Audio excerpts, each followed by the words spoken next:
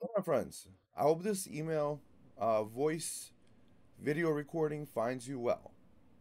I decided to make a quick screen recording for you guys to be able to check out some great new inventory that was listed recently. I wish I would post more videos up, but they're very complicated when you actually show the items in hand. But they're much easier if we just visit my site, TrustedCoins.com. Then we click this Visit My Store button, and it opens up my eBay store. So, what is interesting that's been listed recently? If we search the term Jerusalem, we will get a lot of different cool coins. For example, Pontius Pilate. He was the one before whom the Roman governor of Jerusalem, let's say, before whom Jesus Christ was brought to be crucified. That's the Easter story. There's a couple different types of the Pontius Pilate. They have different dates for the emperor's reign.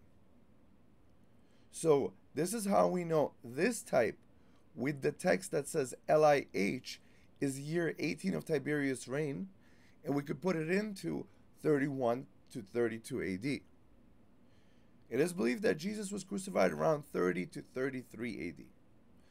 So some people like this type, but he also issued a different type for the Pontius Pilate with wheat wreath. Here's another interesting coin. I'm just trying to maybe show you. This is a coin from the time of Augustus, right? Very inexpensive. You could also put it in offer. This is another procurator that was issued from 8 to 9 AD.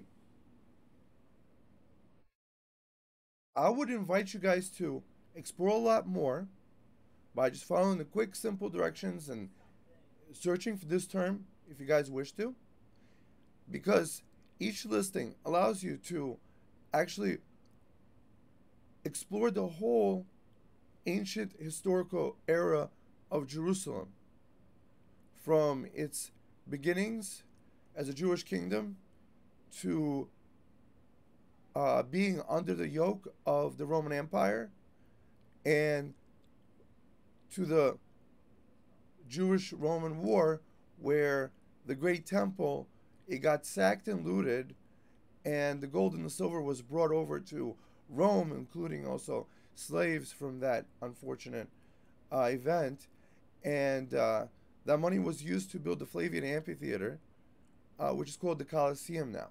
Outside the Colosseum, they have the historical frieze or statue in the column. It's called the Arch of Titus, and it shows the conquest of Jerusalem. But for a while, these people were a free and proud nation from 66 to 70 AD, and we have several years. For example, most bronzes are either year 2 or year 3. So let's look at this nice example over here. So this leaf got to be facing downwards, but you see the year 2, it doesn't have a little cap on top of the vase. And then there's the year 3 type. The year 3 type, let's see. This is the year 3 type. You see it has a little cap on the top. This one's also interesting. This is the proper leaf rotation on this one. So we see that was struck from circa 68 to 69 AD. So this is the close to the end of the war, and Jerusalem is surrounded. Vespasian and his son Titus were, sieging the city, and then it was announced that Nero committed suicide, and Vespasian was hailed by his troops to be the next emperor of Rome. So he had to quickly rush back to Rome, and he left his son Titus to finish the war, which I believe was ended with the Battle of Masada. Speaking of that, I have a modern medal. I have a lot of Israeli medals. let's see, Masada, maybe? Is that correct? Yeah. So they've issued the coins with also the Masada. It was actually a fort that was built by Herod the Great. So this also I have to show you guys.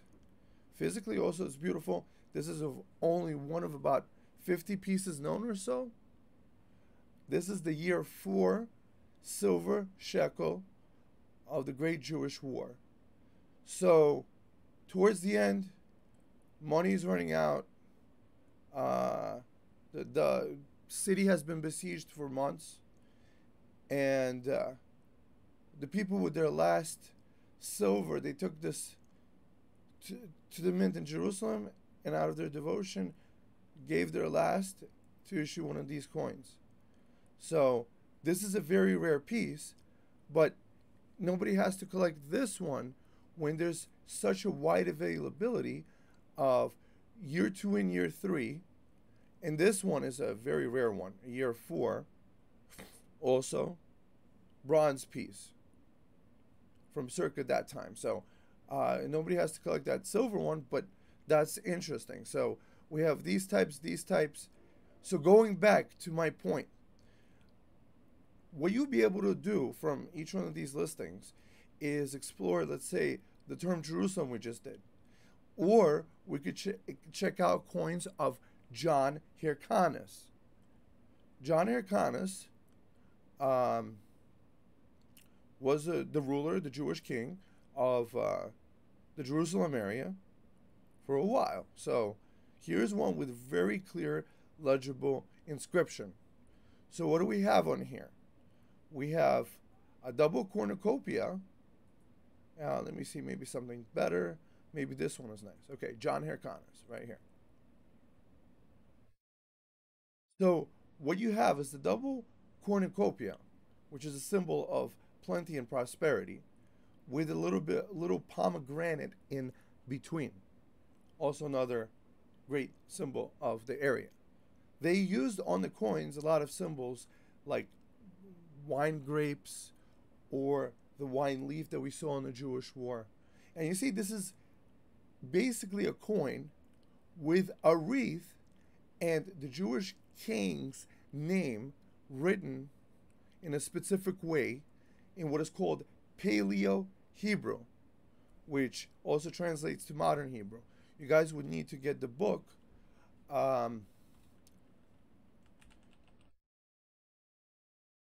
David Hendon Guide to Biblical Coins. This is where the reference comes from. I use this one, version 6, apparently version 5. Oh, you could even get it at a discount. And now apparently there's also a version 6. I don't know if he renamed the numbers, but when I do the listing, I tell you where it was in the 5th edition where I found it, and also in the 3rd edition. So what we have here is a beautiful coin from circa 134 BC. But another interesting thing to note with these coins is that people talk about the parable of the widow's mite, right? So what's the story of the parable of widow's mite?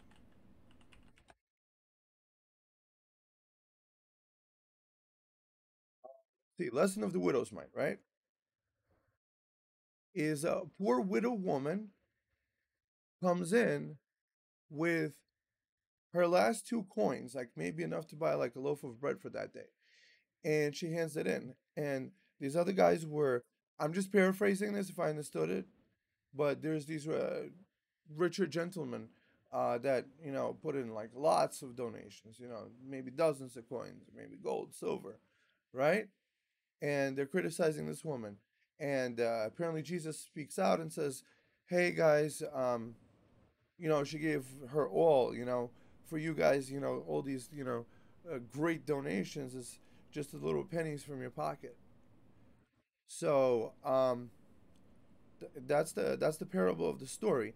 But we have to also understand this is that nobody says the specific coin that was put in the collection box. So, the basic idea would be any of the coins that circulated in that area could have been the coin that they used. Because they were all, the bronze Prutah denomination. And these coins, they kept circulating. So, moving on forward.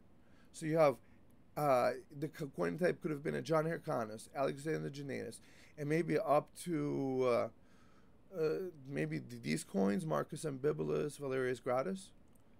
So the idea here is this, guys. To learn this stuff takes a long time, and you have to obviously have an interest in it. But if you get the book, and if you read the stories, the historical references in there, you actually might be surprised how interesting it is. So let's, for example, check out coins of Porcius Festus, who was the Roman ruler under Emperor Nero. See, it says here Neronos, Neronos.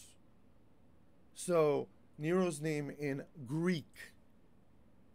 So that's kind of interesting. Well, we have to understand also the context of Nero being ruler at the time. He was wanting to build a really great palace, right? And what he did was, at first, he also debased the currency. So the Alexandria, Egypt tetradrachms, right, of Nero had lower silver content than the previous ones before. Let's see. Let's go back here. Nero. Search thing in the store. Nero Alexandria. Right? So let's say an Alexandria Egypt coin. This one's really cool. So it has the ship on it. So what happened on the Nero is that he recalled a bunch of coinage, and I think debased it by maybe 30%. So this still looks like a silver coin, but it has a lower silver content than possibly previous issues of the area. And he started building a great palace. He started persecuting the Christians, blamed them for a great fire of Rome. And you still have that historical context where after a big portion of Rome was burned down, he built a really great palace. Oh, this is the other version of the Pontius Pilate. Oh, this one's actually on auction. Time left. Wow. Okay. Very good. Somebody should buy this. So Pontius Pilate, you also have this one that's dated to 2930. So it's a good idea maybe to get all three types: the barley, the one with the date LIZ, and the one with the date LIH. So we're just exploring different coins here further on. What else is interesting? Perhaps maybe coins of Herod Great, right? So this is a very nice example over here. See around over here, it says Herod, like basically short for Herod, and then Basi around. So why was also Herod the Great, and where was he related to in context of history? Well, apparently it was under Herod the Great, or possibly Herod Archelaus, because those two were one after the other. That we have the Jesus story where the Romans decided to declare a great census across the land. Um, and this guy is responsible for expanding the great temple's complex. And what we know as the Wailing Wall is outside of that temple complex. And as I also mentioned, that fortress, the Masada fortress, that was built under him. And he also built a city, a coastal city called Caesarea, in honor of the Roman emperors, Caesarea, Caesarea. And that was also an important town. So one of the reasons he was great is that he did a great, building project. But there is a story, apparently, you might want to read more in the Guide to Biblical Coins because It describes it very good, but I try to do my best. And where I would recommend you guys to do is to go to any of these listings, search these keywords, and then check out these different coin types that are available. Like for example, Herod Archelaus. You see the 4 BC to 6 AD. It's believed that Jesus was born maybe up to 6 BC, 10 BC, or I don't know, I don't remember specifically, but this is kind of interesting, right? We have Herod Archelaus. We have a coin with a helmet and the grapes. Let's see this one, right? Helmet, with little plume, and the grapes. So this is very interesting, also. But when you could just explore around, you could explore the Augustus. Then you could also explore the Roman series of coins that they issued in honor of their great victory over the Jewish people. Like they're known as the Judaea capta. You see that this is a weeping Jewish woman, possibly? Yeah, sitting underneath a palm tree. There's a couple different design types, and there's ones that were actually issued in the local area of Judea, like this one. Remember I told you Caesarea? So the town that was built by Herod? Here's one of these coins that are Judaea capta. So we have Minerva, the Roman version of Athena, crowning a trophy, and this was issued in Caesarea Maritima. So very interesting historically, seeing the both sides combined together and learning that historical context to feel connected to that piece of history. That's one of those things also. You hold this coin, you feel like you're being also transported to that time period. It makes you think about it. It makes you, I don't know, feel closer to our history's foundations. And my goal is always to make it easy and fun, and for these coins to be valued by collectors, hundreds of years into the future. I don't know if you guys ever watched Star Trek, but I love it when these captains, they have an old book or an old telescope from Earth, and they're like in 2500 AD or something. So I'm imagining these things in, colonies and space, and people feeling historically connected to it, and valuing the history. Because history held in private hands, with these great collections that are built up, over time and care in families, are some of the amazing things. So you'll also notice that some of the finest examples, they get put in a collection and they get put away because people love them so much. There's a lot of different reasons that people have to collect things. It's a very emotional. This is a scarcer type over here of Herod Archelaus. Um, and all our references in the book. So if you got the 5th edition, you could look it up there. 6th edition might be different. I still have to get that book. It came out, I think, last November in 2021. Um, yeah, that's one of the interesting things, and maybe perhaps another type. There's you can see other items and search for Jesus' birth. This is a very interesting, actually, coin, right?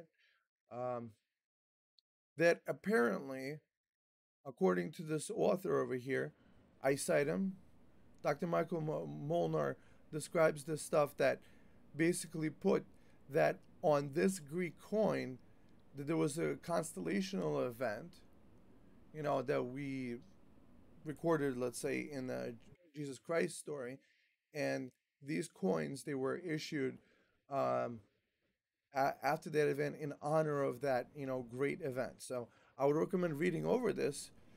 So this is a very interesting connection to that historical period too.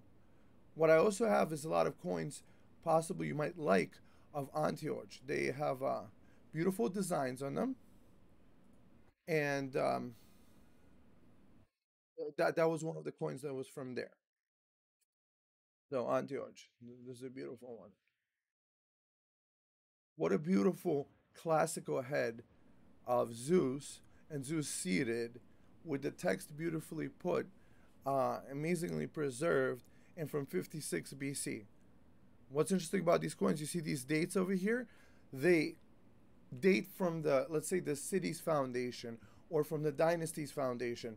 So that's how we're able to actually accurately date a lot of coins, is because, let's say, if we look at the Roman coins, it would be, let's say, the second consulship of that Roman emperor. And we know if you assume consulship of a certain year, the fourth consulship would be a different specific year. So this is very interesting, beautiful. So guys, it's very easy to access my eBay store. I tried to do my best here for you guys to make it fun and exciting, and much easier to just put a whole collection together, even, you know, just browsing these different types. So you can collect the Marcus Ambibulus, the first century emperors. Those are also very interesting. There's on YouTube, I think I saw it on YouTube. By Claudius. So the whole series, apparently, right here is, you could watch this whole series that's set in ancient Rome. Kind of interesting. It's a drama. This is apparently Augustus, and then you have there Claudius and a whole bunch of other different guys, and gets into the intrigues. So if you guys want to watch some free YouTube video, that's always kind of cool. Anyways, getting back to the point, I hope you guys like the presentation, because it does take a lot of work, and you guys with the feedbacks, I really appreciate this. You know, people leaving these beautiful ones. Can we just click this? No. Anyways, guys, my site is TrustedCoins.com. Click there to visit my eBay store. That's my details. That's me. Talk to you guys soon. Check these coins out, and I hope you're as excited about them as I have been presenting them, because I think it's a very interesting historical time period to talk about, an area that's very important. It's still geographically and politically important to this day, thousands of years later. Very interesting how almost like the same things. But see what happens if we don't learn history, we are doomed to repeat it. So what I find us to be is keepers of the history. You know, people that can appreciate the stuff, that can tell the story. And once you have something like that, and you know the story behind it, why wouldn't you want to just collect it and learn more and explore what, you know, for, you know, hundreds and thousands of years has been coin collectors. And right now we have a great opportunity with all the great information right at our fingertips, maybe even on our iPhone, just quickly searching, finding it easily, understandably. And yeah, it's up to us to keep this history and enjoy it and send it into future generations and, you know, space, the final frontier, guys. Anyways, thanks for watching. Talk to you soon, and I hope you enjoyed the video. Bye-bye.